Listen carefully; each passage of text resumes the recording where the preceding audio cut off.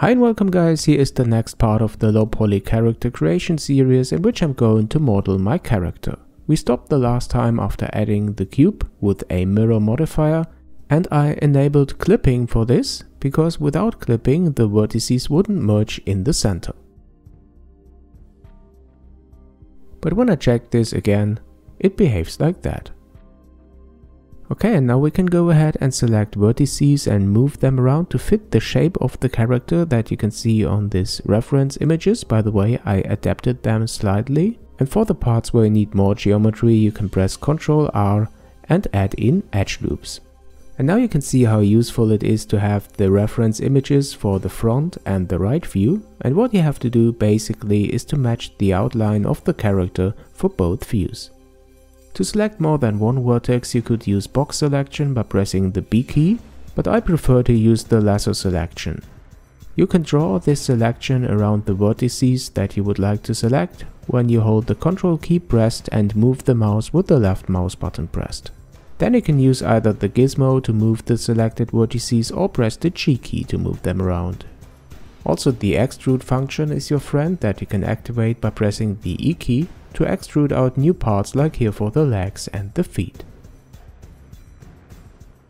Then I switch to the side view, and here you can see that there are a lot of vertices. For that you have to adjust the position to match the character's shape.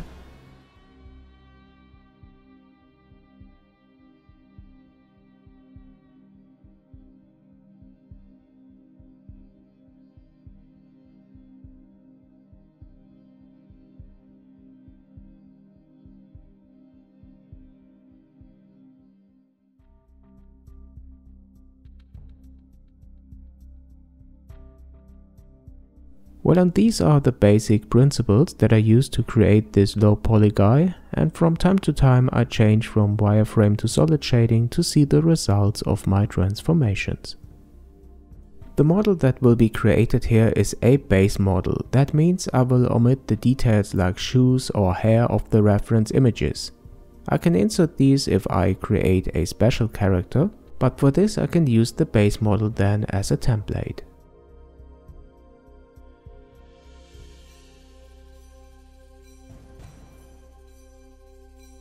Okay, I will speed up the video now because I'm going to continue using the same methods until I get to model the head and connect it to the body.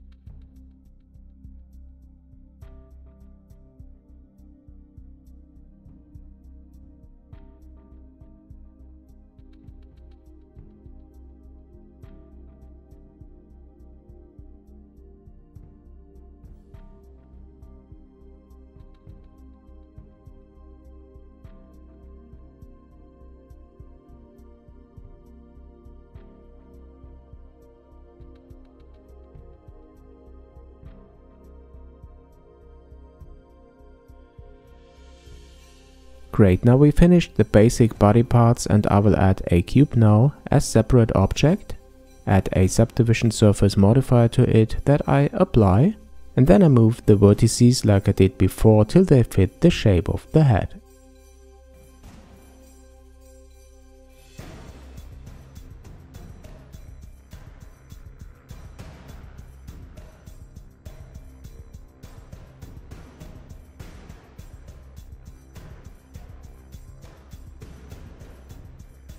When it comes to adjusting the shape of the head for the front view, I again remove the left part of the head and add a mirror modifier.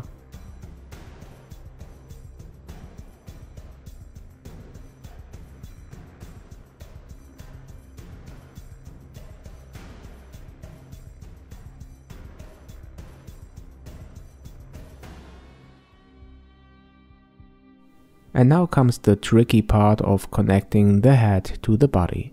I'm adding some edge loops to get more details for the head, and I can work out the area for the neck, and the faces where it will be connected can already be deleted.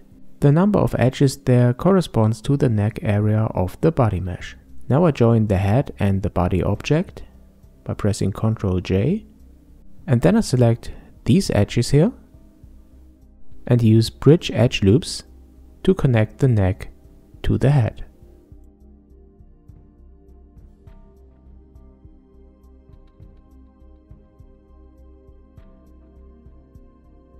Then I select the whole head mesh and bring it down again, and the rest of the work is adjusting positions of particular vertices.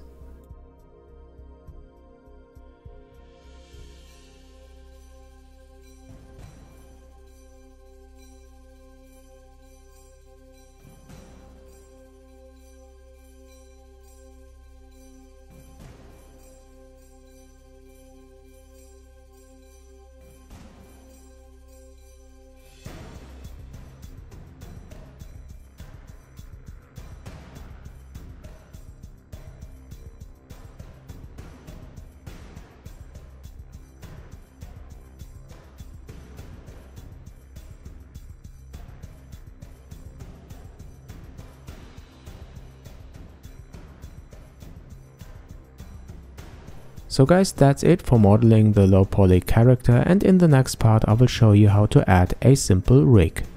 I hope you liked this tutorial and my channel, and if you do, then please don't forget to subscribe to not miss the next part. Thanks for watching this video, and thanks for your support if you already support me on my Patreon, and come back soon to JNM.